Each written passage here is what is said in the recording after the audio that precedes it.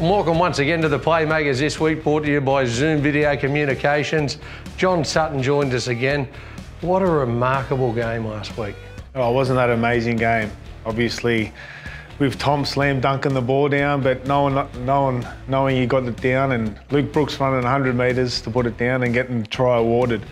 In all my years in football, Sutton, I've never seen anything like it. I mean, I see Tom put the ball down. We all think he scores. I'm thinking, how good is the young Henry's going to taste in the dressing room?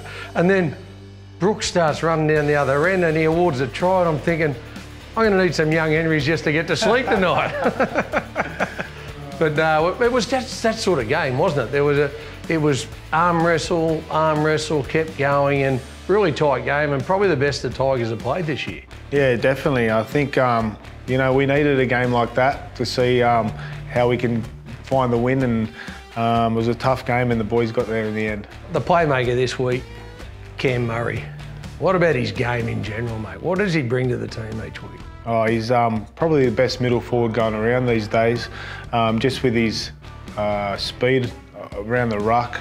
He runs the ball really hard, creates quick play the balls for us, and he's D for not a big fella, but he rips in and definitely uses his shoulders. He's got great technique in his D, like 41 tackles for one miss. One miss, we'll have to put him on the bench next week. One miss is not good enough, Camo. Right. Yeah, and I think he ran for 170 odd metres as well. So he's a complete package Cam, he can do it all, and just with his try as well.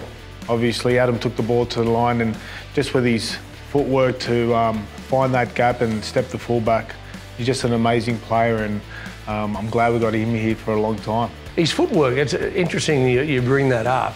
When he's running the ball, just in general play, he's got a good little step just before the line that gets him that quick play of the ball. But when he made the break the other night, he came to Laurie, and we had Jacob Host was on his outside originally and came back on the inside. After the game I spoke to Cam, he said he'd lost Hosty. He didn't know actually where he was. But just that footwork on Laurie to get past him and get under the post was magnificent. Yeah, I don't think he really needed Hosty. I think he wanted to take on the fullback himself, and obviously had that little stutter step and scored under the post. So I'm looking forward to seeing Cam get a lot more ball in those situations, and hopefully scoring a lot more tries. Tough one this week. Titans on the bounce back. The boys have to really be on their game this week, and I'm sure they can do that, and we'll come away with the 2 points. Yeah, I think the highlight of our year so far is our defence. Definitely. I think we're averaging points against us maybe under 14, so it's definitely been a great part of our first start of the season, the defence, so we just got to keep that up. Go the Rabbitohs this week against the Titans. I know there'll be always our loyal band of supporters that get up there.